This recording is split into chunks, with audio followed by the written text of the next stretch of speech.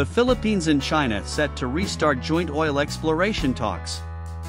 According to Foreign Affairs Secretary Enrique Manalo, the Philippines and China are set to restart discussions on a potential joint venture for oil and gas exploration in the West Philippine Sea.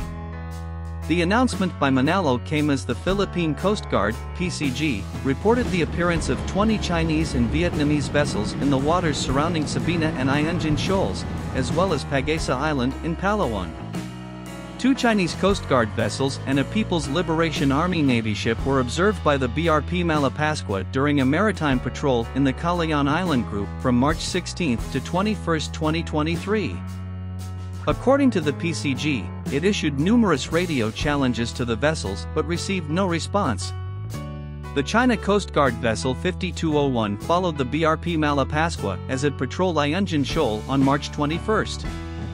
According to the PCG, the incident has been submitted to the National Task Force for the West Philippine Sea, NTFWPS. Manalo stated that technical discussions would commence in about 6 weeks.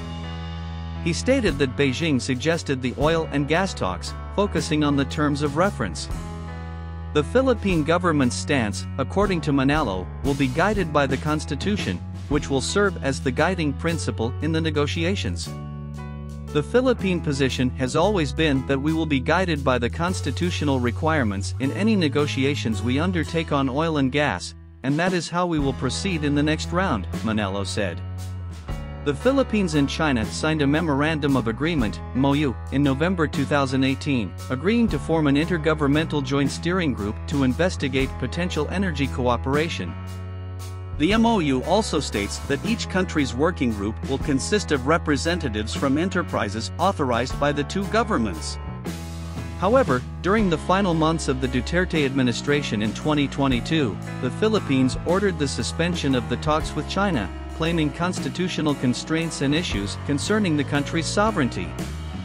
According to reports, the West Philippine Sea, especially near Reed Bank, is abundant in natural resources such as oil and gas. Meanwhile, Manalo stated that a final agreement on the South China Sea Code of Conduct (COC) between China, the Philippines, and other ASEAN nations was still a long way off. There are so many issues to consider here because this is about how to manage incidents at sea, he said. You need all the countries to agree, which takes time.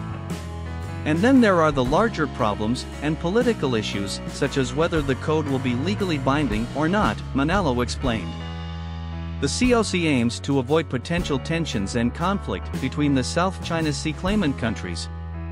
President Ferdinand Marcos Jr. is slated to attend the ASEAN Summit in Indonesia in May, and plans for his state visit to the United States to meet with President Joe Biden are also ongoing.